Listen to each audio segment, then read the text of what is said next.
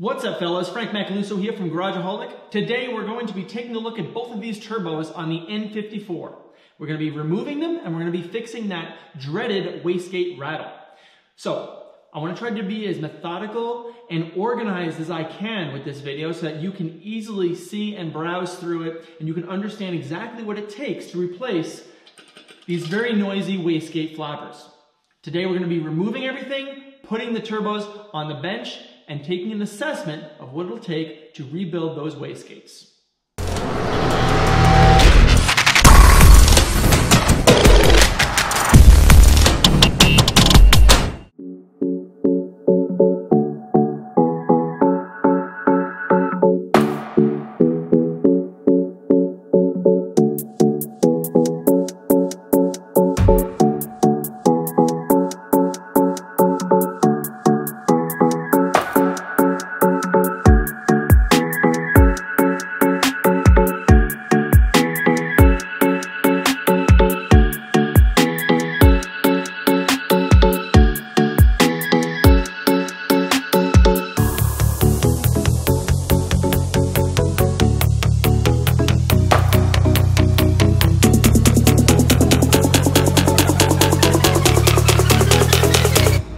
Now that they're sitting on the bench, it's time to take each one of these turbos and remove all the coolant and oil lines and set them aside and make sure that they're separated so that when you reinstall them with new O-rings and gaskets, you'll know exactly where to put them.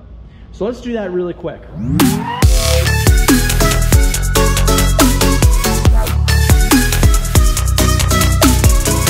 Closer look here at the inside of the turbo as you do in a preliminary inspection. You take a look at the fins and you see that the intake fins are actually okay. There's no abrasion or chips off of the fins themselves. You want to take a look at the axial play to make sure there's a little bit of axial play allow if you move it up and down. That's okay. That's normal for this age of the turbo, and so that's okay. Take a look at the other side here. Kind of the same thing. You can see the wastegate here. This is all going to get replaced anyway. We'll talk about that next. And then you take a look at the fin inside of here. And you want to make sure that here as well, that the fin has good play and no chunks taken out of it or anything like that. And that's good there. So take a look at your coolant passages as well. You can see that the coolant comes in one way and out the other. Pretty standard. Oil is very similar. Oil goes inside here and it comes out the other end. I'm actually not sure what's the inlet and what the outlet is. Actually, I know for a fact that's the outlet. That's it's gravity. So it comes in from the high pressure side and it comes out and then it goes down to the oil pan. So you got to make sure that there's no dirt inside of here. You can use a magnetic pickup and stick it inside of there to make sure there's no metal fragments that are inside of here that would otherwise cause early wear as well. Now let's take a look at the wastegates.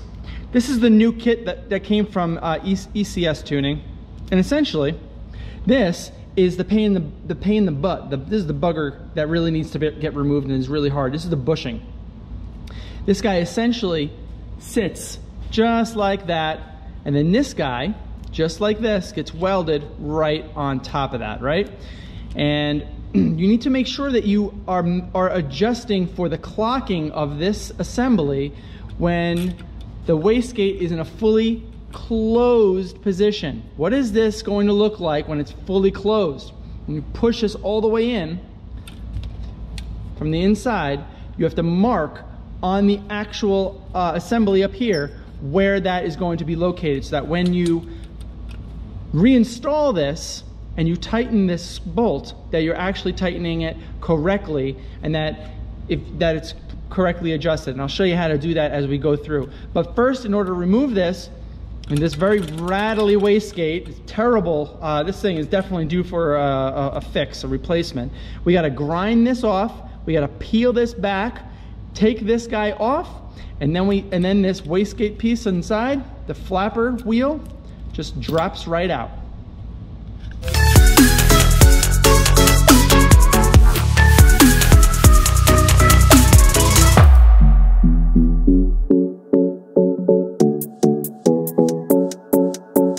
So the wastegate flapper fell right out of there, okay? This is actually perfect scenario. So before I do any cutting, I wanna make sure that I block off any access to the intake. And I wanna basically just use my cutoff wheel and I wanna cut straight across, not at an angle, not sideways, perfectly straight across. Let's take a look. And you're gonna grind up against this surface, that's okay.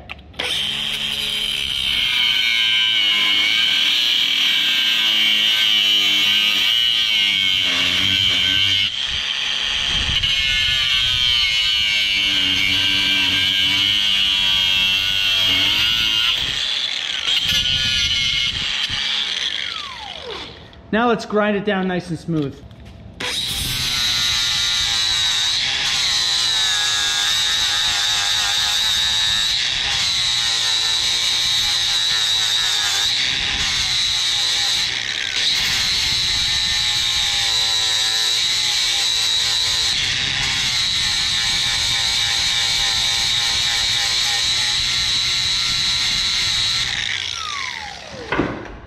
Just like that, nice and smooth. All right, so I covered this turbo up to prevent any metal filings or shavings from getting into the intake side, and we need to drill through here. This is basically a retaining pin that goes in here and locks this in place to prevent it from falling or coming out in any direction. If we drill it through, and yes, it's permissible to drill this all the way through to the bit comes out on the other side. Not a problem there. I've done it on the previous turbo builds I've done, and it might do it on here. It depends on how deep I get to go. But you do need to drill just like this.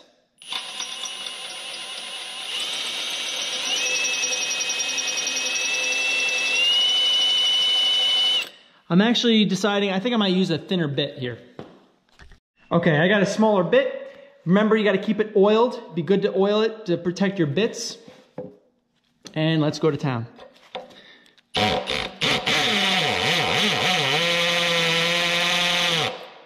I had it on a hammer setting, but I don't know if that's actually going to be better. Let's keep it on the drill setting. Let's see how that works.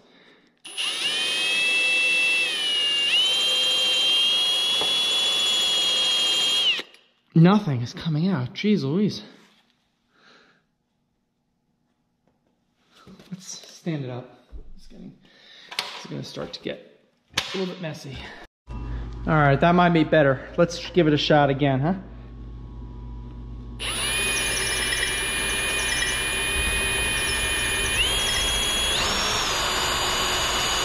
I'm not getting anywhere.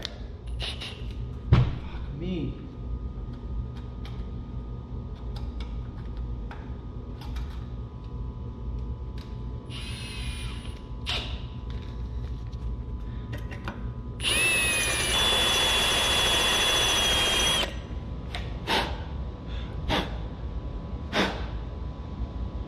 Nothing. I'm not making any progress. Okay, what I thought was gonna be a really easy drill has actually been very difficult. This is hardened steel. I don't know what, I think that the pin inside of here is made out of hardened steel. It is really hard. So what I did was I rigged up a drill set here where, you know, I got it, the whole assembly in my vise. I'm gonna cover it with the rag.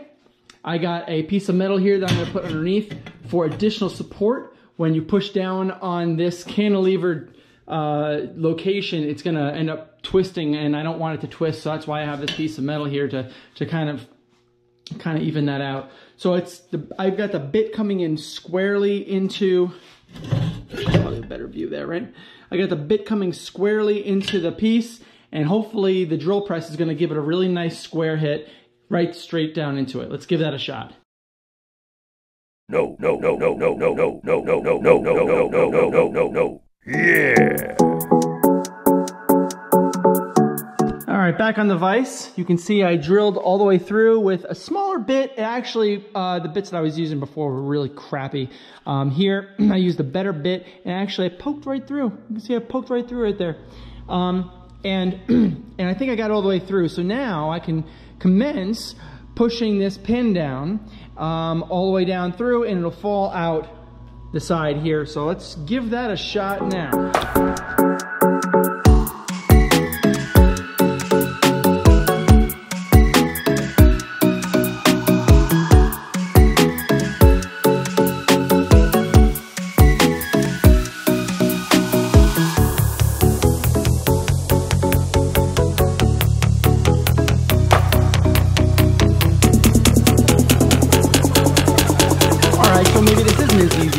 as I thought.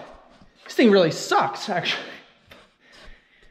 It's hard. This is hard, and it's finesse, and it's repetitive, and it's just do it over and over and over, and bang, bang, bang, bang, bang. Bang! This thing sucks, man. It's frustrating. I thought it would be easy. It's always, you always go in saying, oh, this will be so easy. You always underestimate the amount of work that it takes to do this stuff. All right, I just gotta keep on trying. I'll get it. I know I'm gonna get it. I'm just gonna destroy the whole damn thing in order to get to it. And it'll be fun. Yeah, it'll be fun. Let's keep on doing it, right? Yeah, let's let out my frustrations from the day, right? From work, from life, from everything else. Let's just go to town. Let's just do it. I think I need a 10-pound hammer. That's what I think I need.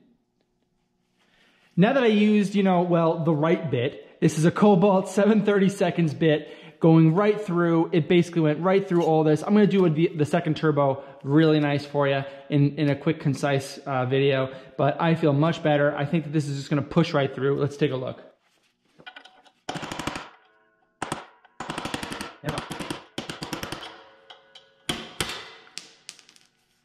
There you go. Now you kind of take the bushing, set it right in there, make sure that it's nice and level. Give it a little tap.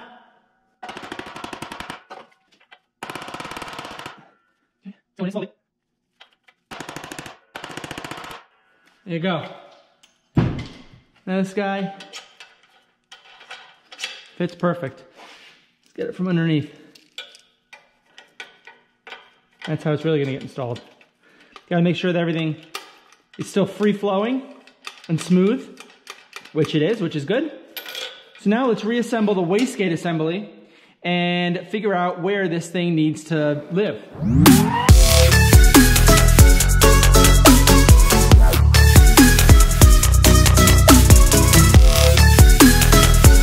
Do you remember what I said about alignment before before I had removed it, is to mark your line as to when the wastegate valve is fully closed against the turbo? Well, that comes into play here. This is actually not welded yet. This is threaded onto the existing location where it was before on the diaphragm. Set this in place, just like that. And if you just rotate, this is actually just freely rotating about what I'm pushing into a closed wastegate scenario. Push it all the way through, make sure it's seated, hold it, and tack it.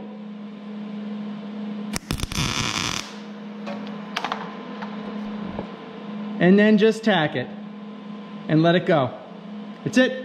It's now placed. Let's take a look down below. You can see there, moves freely.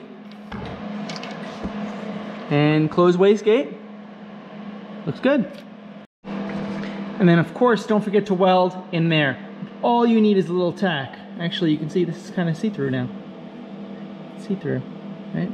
See the nub right there? That's from the bushing all the way inside of there. All you need to do is just lay a tiny tack. And lay a tiny, tiny tack, because if you put too much heat into that, you're gonna end up warping and expanding the bushing to the rod interface, and it's gonna end up binding. You don't want that to bind, okay? Just do a quick tack. Quick tack, tack.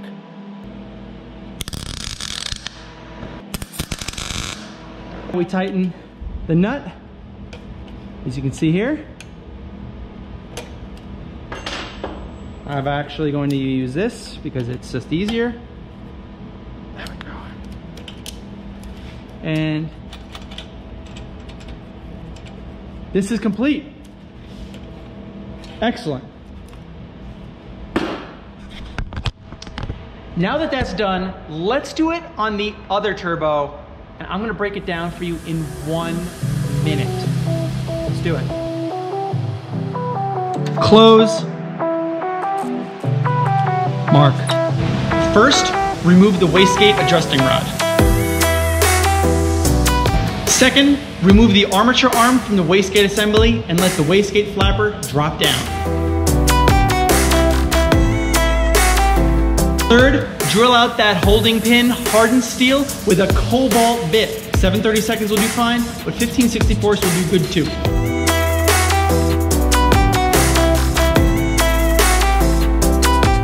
Fourth, remove the top shoulder of the bushing and bang it down through with a chisel and hammer.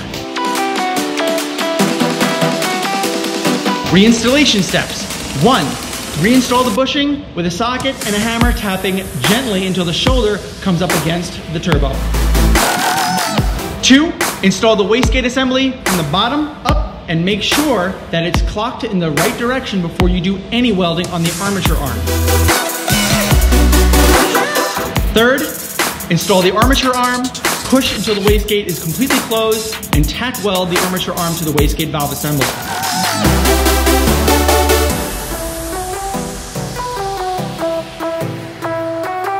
And finally, don't forget to tack on the hole that you drilled for the bushing so that you secure the bushing in place into the exhaust manifold of the turbo.